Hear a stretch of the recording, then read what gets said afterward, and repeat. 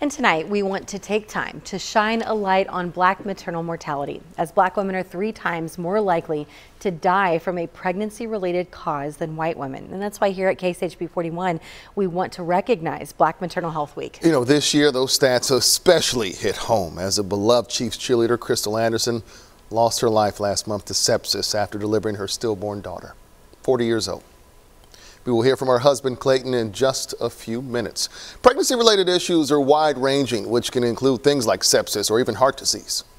I didn't even think that I was having a heart attack, had no idea.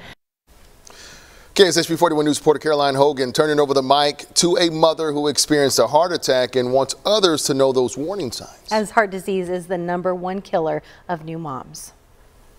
Our Father, who art in heaven, hallowed be thy name. Mary Whitaker and her family turn to prayer in times of stress. I mean, this church is amazing, and the people in it are amazing. It was her safe space when she suffered a heart attack in 2020 after giving birth to her 4th child. I was nauseous, shaky, almost like if you drink an energy drink or too much coffee on an empty stomach, you get kind of jittery. It wasn't the normal symptoms she's always heard about. I wasn't clutching my chest and, having really bad chest pains.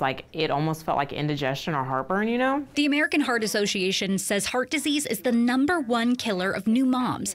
Mary never thought it'd be her. She never had any issues during her past pregnancies. Now's not the time for me to go. Not long after, Mary and her husband found out they were expecting, but they received difficult news from doctors that led to a painful choice. The odds of survival for myself or the baby were low, and they suggested that we terminate. But Mary's turning that pain into awareness. I want to share my story, in hopes that other women feel a connection, that they don't feel alone. Bigger than that, Mary's family decided to foster an 8-month-old boy. I've really turned into the sorrow that I feel for my baby that I never got to meet, and I just pour that extra love that I know that I have into the children that need it. She's at peace, believing everything happens for a reason.